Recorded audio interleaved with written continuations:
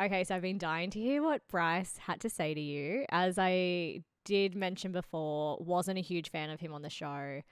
I think the great thing about shows like this, though, is they are really polarizing at the best of times. And there have been times, even I guess as someone that's recapped the show before, where I'll watch someone's behavior on screen and not like it. But what they do after the show can prove a lot of fans, including myself, wrong about our impressions. Because him and Melissa have made it work. They have a beautiful family now. They've kind of even taken a step back from the spotlight of MAFS, which I do find quite refreshing as well. Yep. So I'm keen to hear what he had to say to you. It's interesting because at the start of the season, people were comparing Tori and Jack to Harrison and Bronte from last year's season. As things have progressed, we've now seen a bit more of a similarity between Bryce and Melissa from season 8. Here is what Bryce had to say about whether he actually saw any similarities. Hey guys, yeah, look, I agree. The way Jack and Tori are being portrayed does feel very similar to Liz and myself, from the parts I've seen of the show anyway. Tori especially definitely has that same kind of narrative that Liz received, with agreeing with everything that her husband does say or things he did, and it doesn't look like she ever spoke up against it, which I know 100% for Liz anyway was never the case.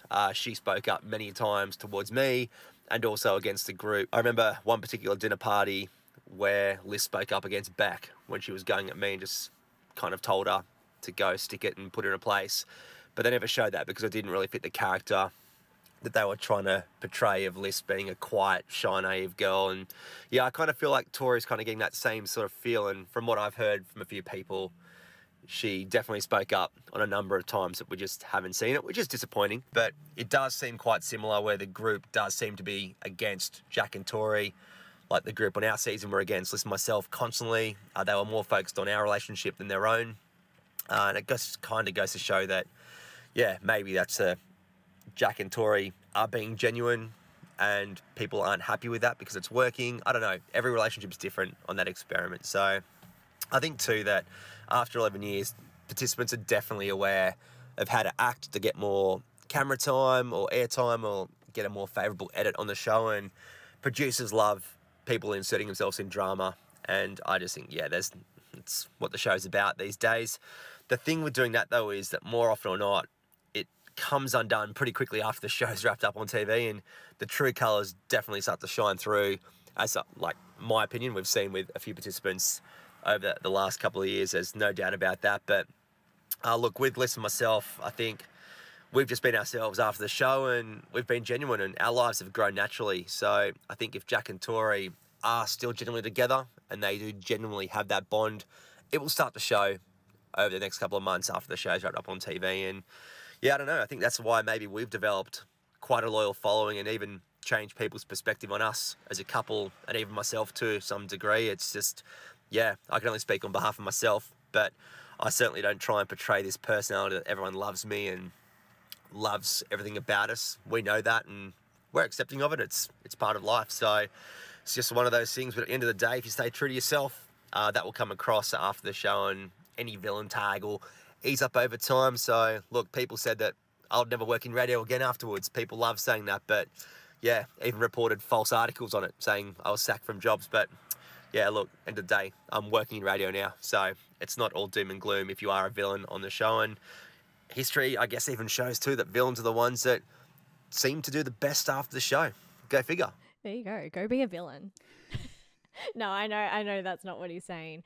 I liked hearing that perspective because I think he's right on a couple of things, which is not something I thought I would say a few years ago, to be fair. I think it is a real shame when we don't see people like Melissa or Tori having those moments where they do push back on their husbands. Yeah. Because I think that adds to the journey, right? And it adds to the viewer's understanding of like why they may be with this man and how the relationship works. Because if they are pushing back in certain moments, or they're having these conflicts or arguments but then communicating and getting through them, you can see how they are forming a stronger base for a relationship than what other people may be if they're just smooth sailing all the way through.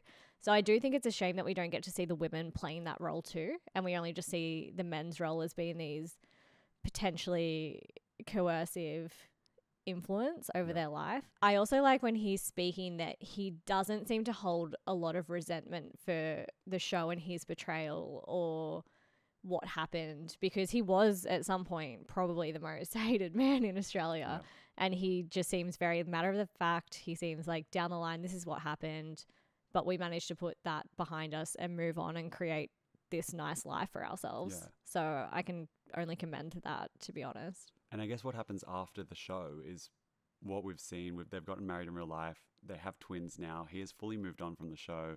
That was 3 seasons ago. So he's just a great example that even if you are a villain on the show, things can work out well after.